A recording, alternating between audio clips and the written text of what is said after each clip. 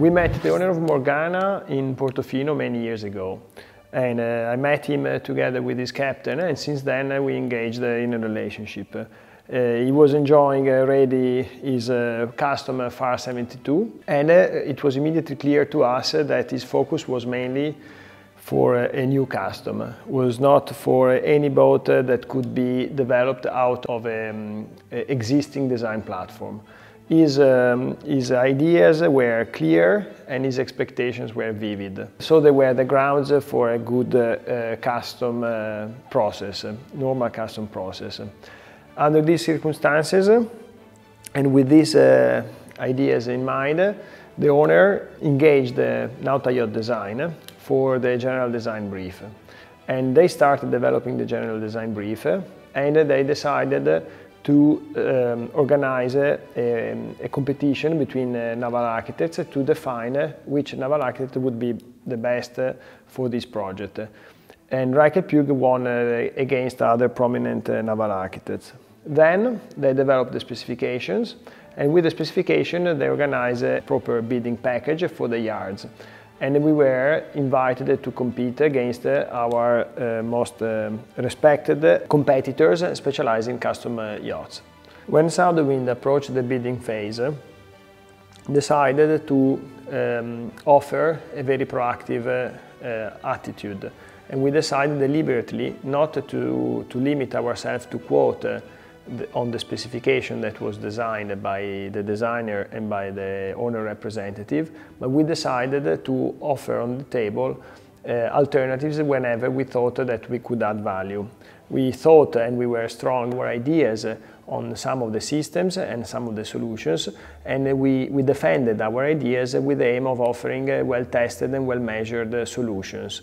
This obviously found a good balance with all the innovations that the owner and his team brought on the table. We like to believe that with Morgana we did not build a custom only, we built an efficient custom. We rate the word efficient a lot. Efficiency is very important in the process, it's very important in the technology that we apply on board. With the construction, with the design of Morgana, there was a very good cooperation between the designer, the project manager and the yard in finding the best balance between what is innovation, what is a well-proven technology. This balance offers efficiency, and Morgana represents for Southwind a further step in the development of the yard and endorse our positioning. So I think we built an efficient custom.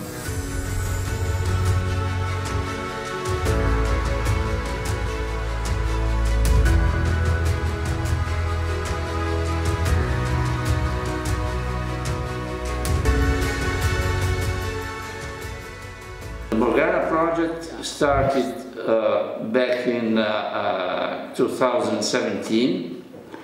I've been a friend of the owner since many years.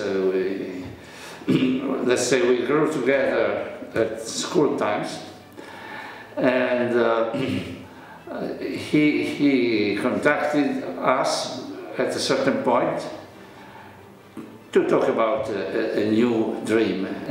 So we started to collect ideas, discuss, and it was very clear from the very beginning the level of demand. Well, this is my ideal boat, let's say, because I love racing, I like performance. I think performance is also efficiency and safetyness when you get in tough weather, because you can escape and control. So this is really one of the best cocktail mixture of all the ingredients. Our role as designers has quite a bit of psychological skills to try to understand what the client's taste is, in which way, what kind of atmosphere I want to create. So in this case also was quite a nice and interesting process. I'm very happy of the result.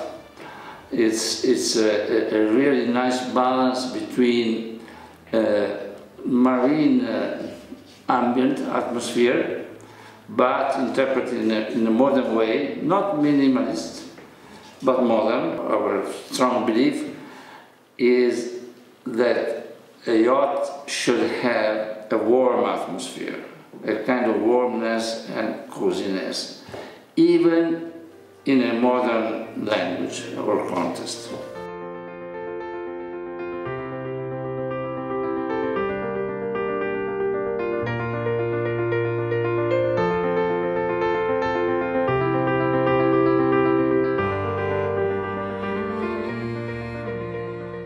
The design of the Morgana was a collaboration between ourselves and NAUTA Yachts in Milan. Reichel PUGH was responsible for the naval architecture, and NAUTA for the total exterior and interior design. And it was a relatively long process. We actually started off with a shorter boat, and the boat got extended a couple of times to accommodate the owner's vision. As he really understood what he wanted, and it eventually became 100 feet. So it was a fairly lengthy process, which is fairly typical when you're designing a boat of this size. In the development, a number of different lines plans, which we ran through CFD programs, and VPP programs to maximize the performance of the boat and also the seakeeping of the boat, which was very important to the client, as he was going to do a lot of blue water cruising. The boat features a fairly narrow beam waterline, which when the boat's upright, light air performance is excellent, and quite a bit of flare in the middle of the boat for heeled stability. So that the boat, when the boat is power reaching and running and upwind in a breeze, it's got plenty of stability. We have incorporated a small amount of V in the forward sections of the hull. This reduces slamming and provides comfort in the seaway. The high aspect centerline rudder is an efficient lifting surface, contributing to upwind performance, while also providing excellent helm control. The sloop rig uses a single centerline backstay for cruising, but can be switched to twin backstays for racing with a square top mainsail. Flying sails are tacked to the bowsprit to increase the projection of these sails and provide excellent off-wind performance. The Reichel PUGH team is very pleased to see the launch of Morgana. We'd like to thank the owner for the opportunity to participate in this amazing project.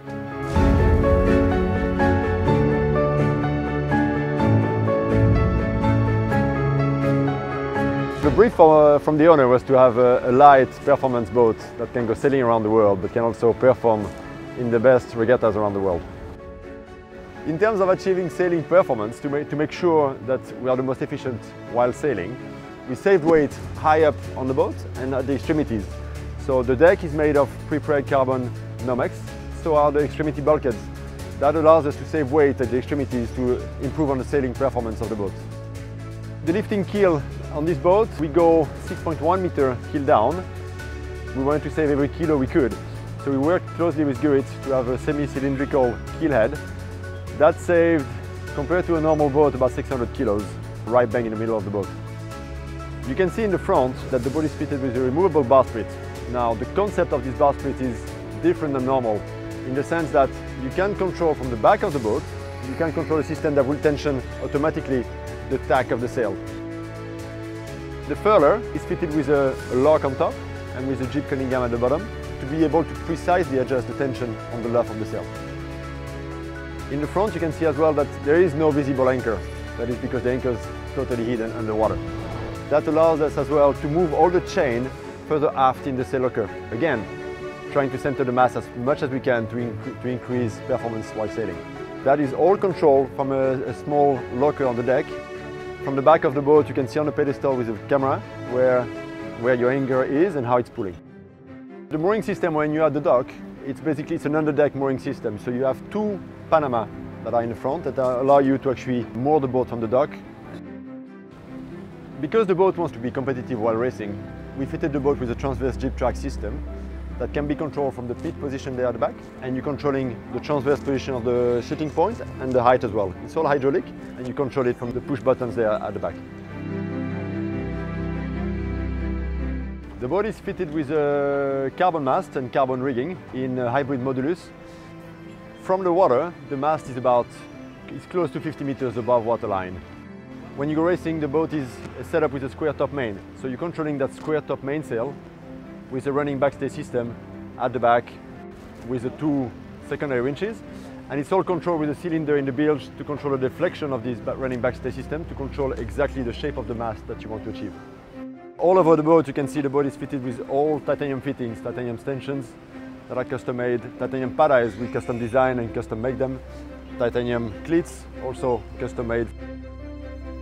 The deck is fitted with 2 cockpits, one forward, one aft. The forward one is typically used by the owner when cruising. The aft one is mostly for the crew to actually operate the boat when cruising. Obviously when racing, all this beautiful stuff gets packed away. You have the race crew jumping from one side to the other. To center the mast again, we've got lockers here which house the life raft locker and a storage locker in symmetry to it. Moving back, you can see the aft island where the crew comes in and out. The purpose of it is not to disturb the owner when they're on board. From the steering pedestal, you can control pretty much everything around the boat in terms of sailing operation. You can control your mainsail, your vang, your outhaul, your Cunningham, your backstay. You can furl the sails, you can control the jib system. You could basically control the whole boat. You can see that the back of the boat, the transom area is actually very wide because since we're talking about a very powerful hull shape, we're gaining stability from the width of the transom. That allowed us to actually have a very wide transom door that is housing the tender garage inside, and from there you can access all the equipment that you find at the back in terms of water makers, but it's also a lot of storage for all the food on delivery and all the equipment that you need. Southern Wind and Nauta Yachts have had a long-standing relationship delivering super yachts, and I think this custom Morgana is really testament to that relationship. The clean lines and choice of finishes and details have really resulted in a bold and unique interior, which I think is appropriate for this custom 100. The construction draws from Southern Wind's years of experience delivering lightweight paper and foam core interiors. It was quite important to us that even while using every technique at our disposal, that we delivered an interior that was rich and ultimately felt safe. Here we are in the owner's cabin. It's the forwardmost cabin on this yacht. This offers the owner the best privacy and ultimately a peaceful stay on board. As most of the sailing activity takes place in the aft cockpit, so there's little need for the crew moving around on deck directly above this cabin. The layout of the cabin is fairly typical of a forward owner arrangement with the queen-size bunk, sofa and generous locker space. Here we see the general styling that makes this yacht unique. We have the tapered bunks that allow for a maximized floor area, but still gives you that full-size bunk. Here we can see a typical detail of how we've tried to maximize the interior space. We've pushed the volumes as far outboard as possible, and as a result, the ceiling curves down a little on shear line and the floorboards curve a little bit up as we come towards the hull side. It turned out to be a convenient detail, as it's allowed us to conceal the lighting and the air conditioning here on shear line. The owner's head is fairly generous and allows enough space for a separate loo and bidet. Here we've used our favorite sheer design taps and D-line stainless steel accessories. Both of these are in keeping, I think, with the slim sections of the other lightweight details on the yacht. There are 2 guest cabins on board. One forward of the saloon, one aft, and they both have twin bunks and ensuite heads. This brings the total guest accommodation up to 6. I particularly like the saloon of this yacht. The space itself is fairly typical in its arrangement with dining, lounge and TV lounge area, all flowing one into the other. There's a host of features here that makes this special though. Right here in the center of the ceiling, we have a large skylight, which allows in much more natural light than we would generally see on such a sleek coach roof.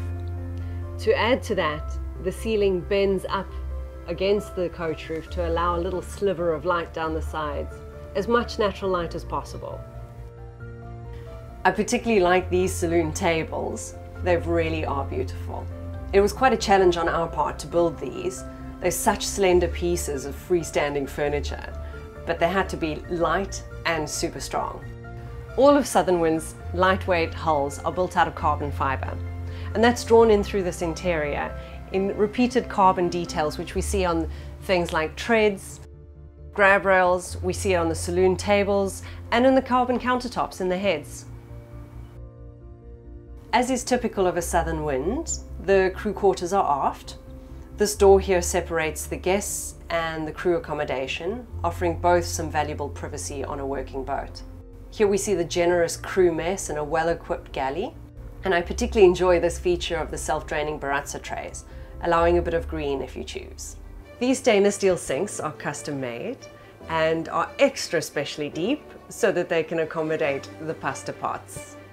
The crew mess is an open plan to the working galley, which allows for quite a social environment here aft. Also part of this space is the nav station. The nav station is directly accessible from the working cockpit via this aft companionway, which also serves as the crew entrance when the yacht has guests on board. So the crew can really run the whole boat from the aft area without interrupting the guest experience forward. Through here you have the engine room. It's quite amazing how we managed to actually have such a tall engine room inside a ship that has a shear line very low. And the idea was basically to offset the engine room to one side of the boat. To do that, we kept the engine on the center line. We have 2 light generators on starboard. And to make sure to balance the weight, we have all the batteries on the other side of the boat. So we managed to keep the boat balanced, yet achieving a very spacious engine room, full height, and very efficient. Right at the back here we have 2 crew cabins accommodating 4 crew in total.